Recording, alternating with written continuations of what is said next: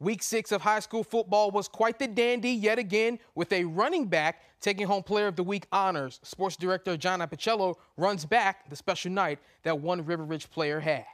Blacksburg's River Ridge District fortunes got a big boost with a win at talented Patrick Henry on Friday night. And senior running back and defensive back Brian Mitchell did all he could to make it happen. Mitchell rambled for 184 yards on 14 carries and a touchdown on offense, averaging more than 13 yards a touch. The double-duty star also used his defensive back role to help hold down the Patriots' high-powered offense, ending drives with a pair of interceptions on the Bruins' hard-fought 31-20 win. Mitchell is back from an ACL injury, and he's back to being as dynamic as usual. Blacksburg's Brian Mitchell is your Week 6 First and 10 Player of the Week.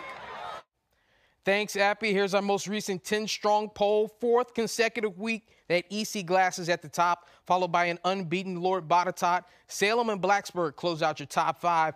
5-0 Narrows is at 6, with Franklin County at 9, and Hidden Valley in the 10-strong poll for the first time ever.